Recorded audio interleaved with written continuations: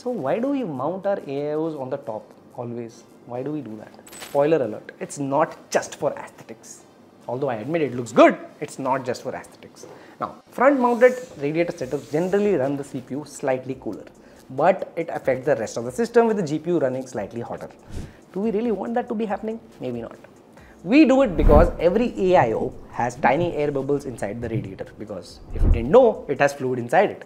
But because air naturally rises on top, if the AIO's radiator is not above the pump, the air bubbles make the pump run dry and decrease the life of your cooler.